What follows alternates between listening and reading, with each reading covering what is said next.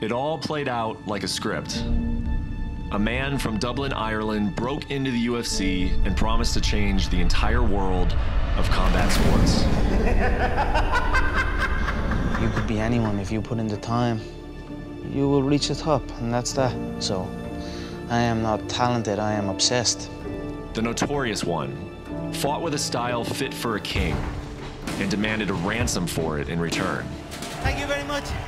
Dana, 60 G's, baby!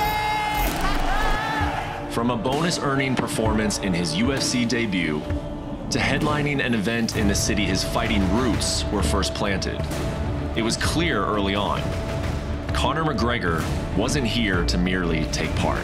We're not here just to take part, we're here to take over. Follow me on down through the water.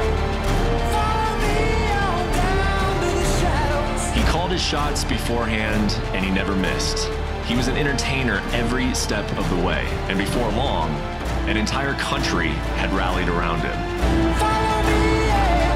Follow me, yeah. Follow me down.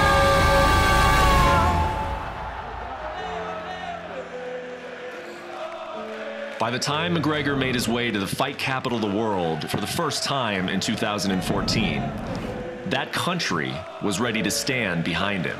I brought my whole country with me. We don't, if one of us go to war, we all go to war. Within 2 years of his debut, he would dethrone an invincible champion from Brazil who hadn't tasted defeat in 9 years. McGregor served it to him in 13 seconds. Relaxed, smiling.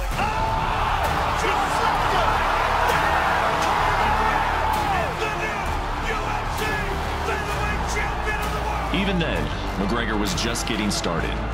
He'd find a rival from Stockton, California, and headline 2 of the biggest cards in UFC history alongside him. You had to dig deep. Give us your thoughts. Surprise, surprise. The king is back. In late 2016, McGregor went to the Mecca that is Madison Square Garden in search of a second UFC championship. At that time, no fighter in the history of the organization had ever held 2 belts simultaneously.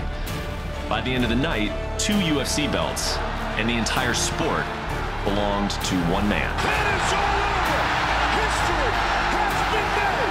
Conor McGregor is the UFC lightweight champion. I just want to say from the bottom of my heart, I'd like to take this chance to apologize to absolutely nobody.